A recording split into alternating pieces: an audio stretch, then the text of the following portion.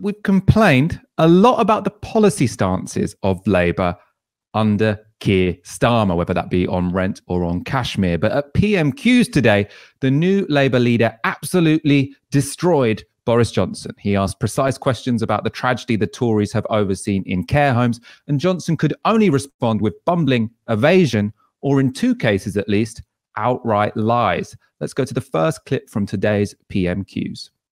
Mr. Speaker, in his speech on Sunday, the Prime Minister said that we need to rapidly reverse the awful epidemic in our care homes. But earlier this year, and until the 12th of March, the government's own official advice was, and I'm quoting from it, "It remains very unlikely that people receiving care in a care home will become infected." Yesterday's ONS figures showed that at least 40% of all deaths from COVID-19 were in care homes. Does the Prime Minister accept that the government was too slow to protect people in care homes? Prime Minister. No, Mr. Speaker, it wasn't true that the advice said that, and actually we brought the lockdown in care homes ahead of the general lockdown. So that last part was true. It's not particularly relevant because even though the lockdown was brought in earlier in care homes than the rest of society, it was still way too late, which is why so much coronavirus was able to get in. But the lie, the specific lie, the outright lie, was when he said government advice wasn't that outbreaks were unlikely in care homes. He said that wasn't the advice.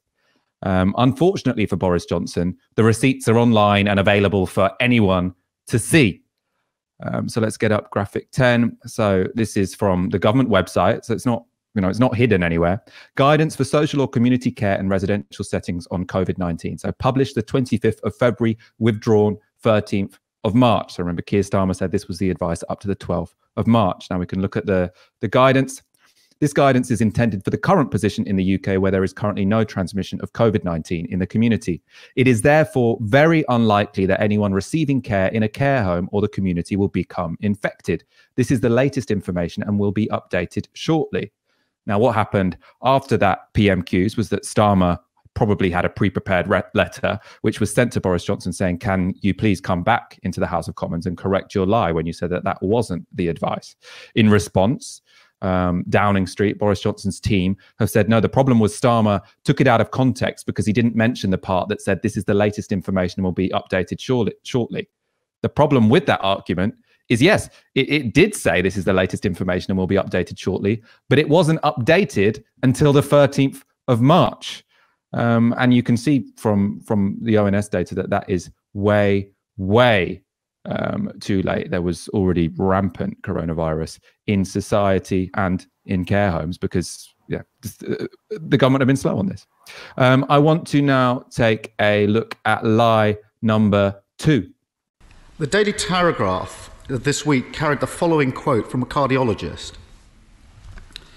"We discharged known, suspected and unknown cases into care homes which were unprepared, with no formal warning that patients were infected, no testing available and no PPE to prevent transmission. We actively seeded this into the very population that was most vulnerable." Does the Prime Minister accept that the cardiologist is right about this? Prime Minister. Well, Mr. Speaker, I have the utmost respect for all our medical profession who are doing an extraordinary job in very difficult circumstances. But I can tell the House is that actually the number of discharges from hospitals into care homes went down in March and April, and we had a system of testing people going into care homes, and that testing is now being ramped up across all the 15,000 care homes in this country. So what you saw there, Keir Starmer, again, very good strategy, very good tactics for PMQs, because what he does is he reads out a quote from the Daily Telegraph, which is the paper that Boris Johnson used to work at. So it's very difficult to dismiss that as some kind of left-wing propaganda. And the point he made, or the point that the Telegraph article made, was also an incredibly important one, which is that the government said that we need to protect care homes, but what they actually did was sent people back from hospital into care homes without testing them, literally seeding coronavirus in those spaces where people were most vulnerable to it. It's completely outrageous. But let's focus on Boris Johnson's response. So he said there, What I can tell the House is that actually the number of discharges from hospital into care homes went down in March and April, and we had a system of testing people going into care homes. Now, again, how do we find out this is bullshit? We look on the government's own website. It's not difficult to find. So the government did have a system of, so it turns out the government did have a system of testing people being discharged from hospital into care homes, but not until the 15th of April. He's implying they had it in March and April, right? Let's get up this section from the website. So the government to offer testing for everyone who needs one in social care settings. All care home residents and social care staff with coronavirus symptoms will be tested as capacity is built up, the government is announcing today. So it's a government press release. Then you can see at the bottom, published the 15th of April, 2020. And we can go to the content of that press release. All symptomatic care home residents will be tested for COVID-19 as testing capacity continues to increase. This is the really important one. All patients discharged from hospital to be tested before going into care homes as a matter of course. So that was not happening before the 15th of April as a matter of course. And all social care staff who need a test will now have access to one. So by the 15th of April, already 8,000 people had died from COVID-19 in the UK. And as on average, it takes 23 days between catching COVID-19 and dying from it. That means we were in a really, really late stage of the epidemic. You know, you look at the curves every day. We were really high up that curve. Coronavirus was absolutely rampant in the country at that point in time. And the Tories, the government, hadn't even been testing people going from the place where coronavirus is most widespread, which is our hospitals, going straight from those places into the places where people are most vulnerable, which is care homes.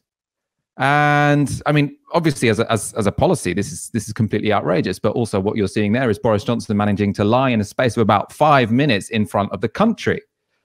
And my question for you, Dalia, is that Boris Johnson lying hasn't really damaged his career up to now. That seems to be something that people have priced in. When for example, at the last general election, the Labour Party tried to say, "Oh, don't vote for Boris Johnson; he's a liar." It didn't really work. What I think could change this, though, is he's not now lying about his past position on Brexit or lying about what he did or didn't write in a newspaper 20 years ago. He's lying about people dying in care homes, right? And this is older people, or people with older parents are also in the Tories' target group. So this isn't like, to be incredibly cynical about it, this isn't like Grenfell. These are the people who are dying from coronavirus are people who, the Tories give a shit about because they vote for them. So do you think that him being so blatant in his disregard for the lives of people in care homes is finally going to come back and undermine his political career? I mean, I've given up trying to predict elections, quite frankly. But I think that, what the strategy of the Tories right now is to kind of try and weasel their way through things by talking about technicalities, right? So the thing about, capacity to test rather than how many people are being tested. Boris Johnson at PMQs was trying to kind of weasel his way and say, oh, well, we were testing before, and then we, the number of discharges went down in March. If you had as a way to kind of pretend that this is all under control, we're doing the best that we can, et cetera, et cetera. And it's like, if this was all happening and if everything was under control, why are 40% of the deaths in care homes? Like, simply the reality and the kind of technicalities that the Tories are trying to rely on are just completely fissured from one another.